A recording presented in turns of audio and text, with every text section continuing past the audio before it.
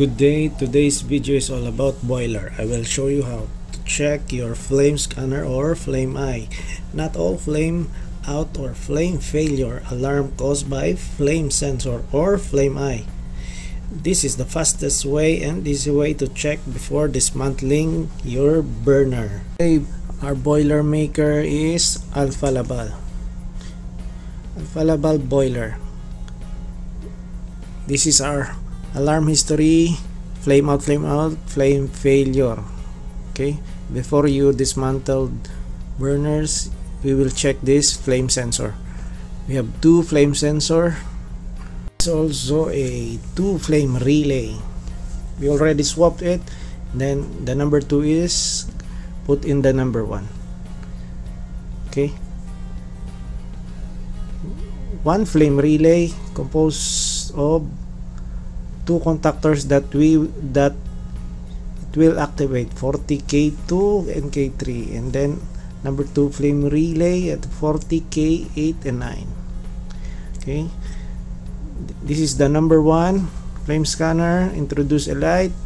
The 40 K2 and 3 must be activated because the flame relay contacts activates the 2 contactor K2 and K3, and then at the bottom, this is number 2. It must be number 2, but this flame relay number 1 is defective already. It must be activated when you put a light on the number 2. Example like this.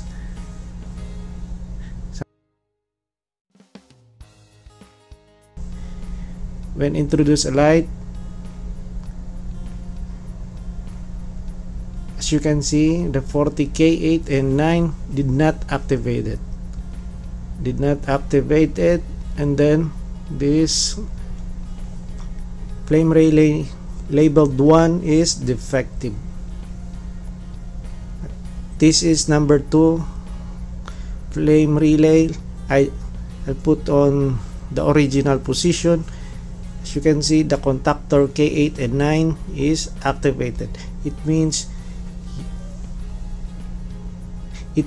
that the flame scanner, 2 flame scanner is good. Okay, because the flame relay number 2, I'll put it on the number 1, the contactors is activated, and then going to number 2, also the flame relay activates the 2 contactors intended for number 2.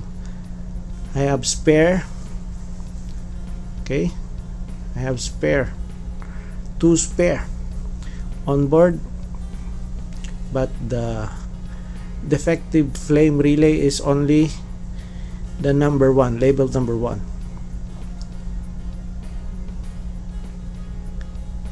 Okay, it's easy.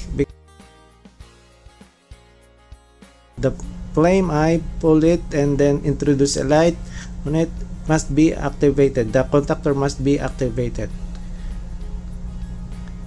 If not, the flame relay is defective.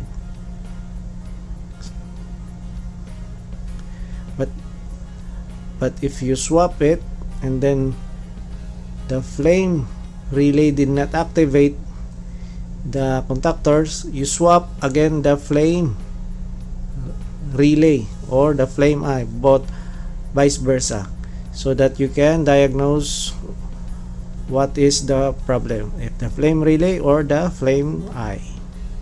Okay, the HMI is Aalborg. Okay, reset and then escape, password 3101. Okay, let's start. You already changed the flame relay, and then we test the flame eye. 1 and 2 is flame eye activates a send signal to the flame relay. Flame relay, there is a contact on flame relay that activates the contactors.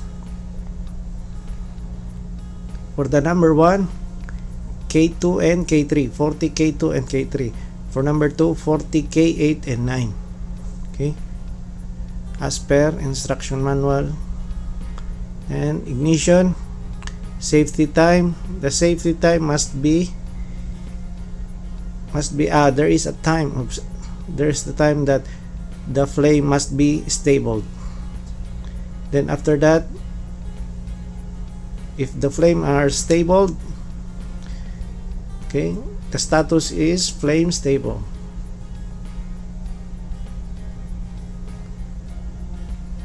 Then this is it. It's good. The flame is good. All parameters are normal. Okay, thank you very much. I hope you learn from it, and thank you for watching. Before you dismantle or you adjust the setting of your boiler, you must need to simulate your flame sensors. Okay, this is the diagram 1 and 2, that is for 220 supply, and then 4 and 5, that is for your flame sensor or flame eye. If you simulate this on your workshop, you must supply 1 and 2 directly go 220, and then 1 going to 6 need to bridge as per diagram, and then 11 and 12, that is the external contacts to activate the contactor, the 2 contactors.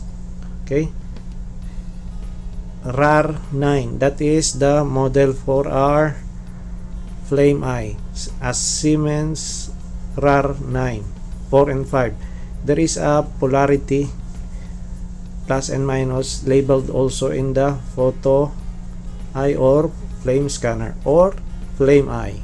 Thank you for watching. Don't forget to like, share and subscribe for more videos. Don't forget to follow us on Facebook, Barco TV. Adios!